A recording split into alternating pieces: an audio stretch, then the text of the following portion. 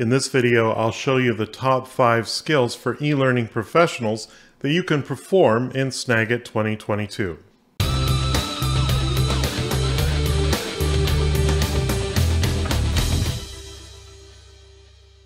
Today, of course, I have a variety of different tools at my disposal to perform the various tasks that an e-learning professional needs to get done. For example, I have Photoshop, the rest of the Creative Cloud, and of course, tools for screen recording like Camtasia. Back when I got started as an e-learning designer developer, when I first went freelance, it's not like I had this huge budget that I could put towards software. So I had to find tools that could do multiple things for me. Today I'm going to share with you some of the key things that you need to get done as an e-learning designer developer using just Snagit 2022. The first one that I can think of is the ability to crop an image. When you get stock photography like I have here, you don't always need the entire image. So let's say, for example, I wanted this image here, but I only wanted just a simple headshot of this office worker here. So I can go ahead and download that from Adobe stock, and I will just save this to my desktop. I'm going to rename it here, and we'll just call it headshot. We'll download that. Once it's downloaded, I'm going to open up the Snagit editor. I've got it pinned to my start menu here, so we can just open that up real quick. Click on the file drop-down menu and click on open, and we'll just navigate to where that image is downloaded. And I'll select headshot and click open. So again, here we have the entire image. Many people assume that the only tools available to you are what's in the toolbar up here. I've previously selected crop, so it does show up. But if it's not available in your toolbar, you can find it in the More section as well. Now, when I select crop, I can do one of two things. I can either use the selection handles around the outside, or I can use my mouse cursor to simply select how much of the image that I wish to keep. This looks pretty good to me, so I'm going to go ahead and press crop, and now I have just the headshot of the person in question. So I can go ahead and save that and use it for my learning development that I'll be planning to do later in the day. So let's save as, and we'll call it headshot cropped. So the next skill that we're going to talk about is resizing an image. Quite often I'll download images such as this office environment. I'll just open that up for you in a second here. I'll use an image such as this for the background of my e-learning, and I'll place my e-learning objects over top. Now, the problem with this image is it's 4,500 by 3,000 pixels, probably about 4 times as large as it actually needs to be for a typical e-learning course. So what I'm going to use is the ability to resize this image using Snagit Editor.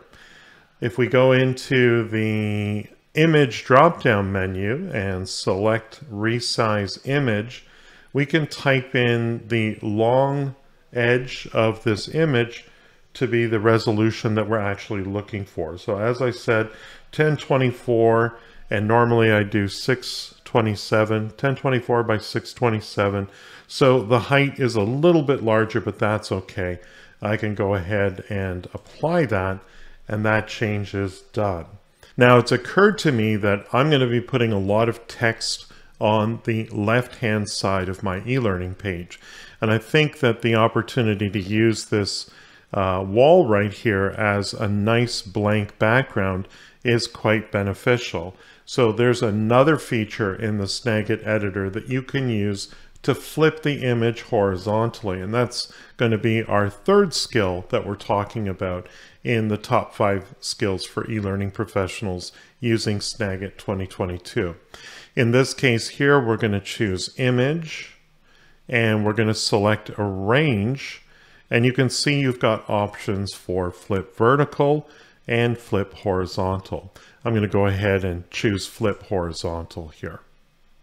Now, I've found that sometimes you need to click away and then click back in order to see that change, but it looks good there. So again, I can go ahead and save this as my eLearning background. In this case, I'll overwrite the original. Now, the fourth skill that I think is important for eLearning professionals using Snagit 2022 is the ability to blur out information that you might include in your screen captures.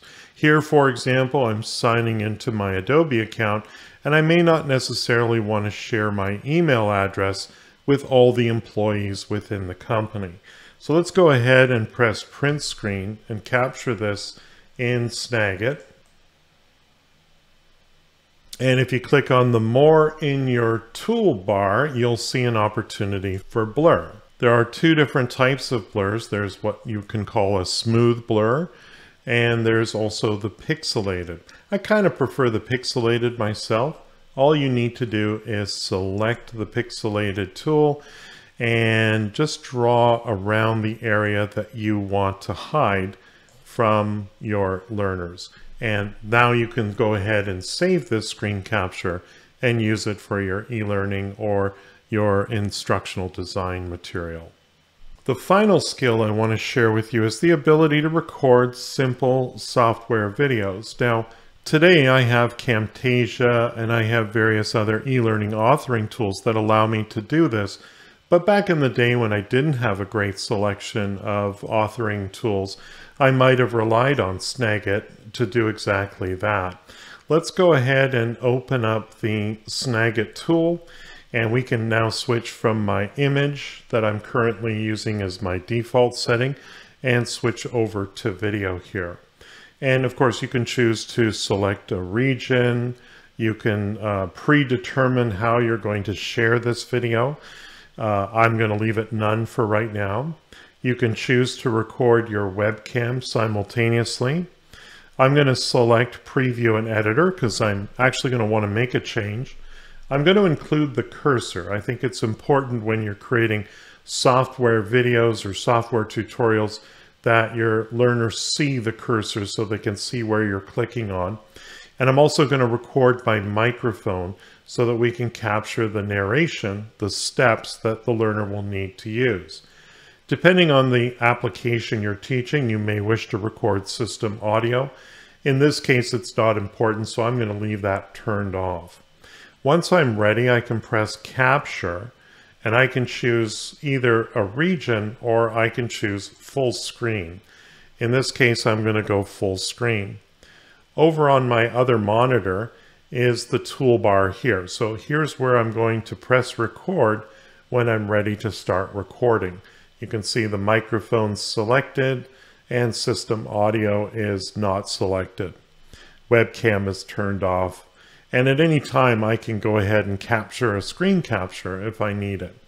Let's go ahead and press record. I get my countdown, 3, 2, 1. And now I can start the procedures that I'm instructing on. So perhaps I'm teaching people how to go into the Windows settings options and go in and update their software.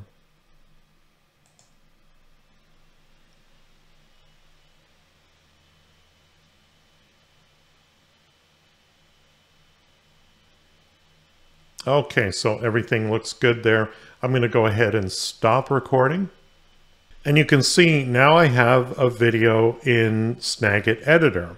One of the great features of Snagit Editor is that I can edit this video and remove stuff that might be kind of boring to my learners. Like, for example, when I click on check for updates, it kind of takes a long time. So we can maybe cut out most of this and just keep the final view that, you know, you're up to date, everything's okay. So once I've made that selection, I can cut that out of the video. And now I have a shorter video. Instead of it being, you know, however many seconds it is, it will now only be 21 seconds instead of 23 seconds. And of course, I can now click on File and save my video as an MP4. Incidentally, you might need to create an animated GIF from this video, and that's an option that's available as well. If you thought this video was helpful, please like and share it with your colleagues. If you need help with Adobe Captivate, hire Paul for one-on-one instruction. Paul's goal is to focus on lessons based on your specific needs. Visit his website at captivateteacher.com. And don't forget to subscribe to his YouTube channel.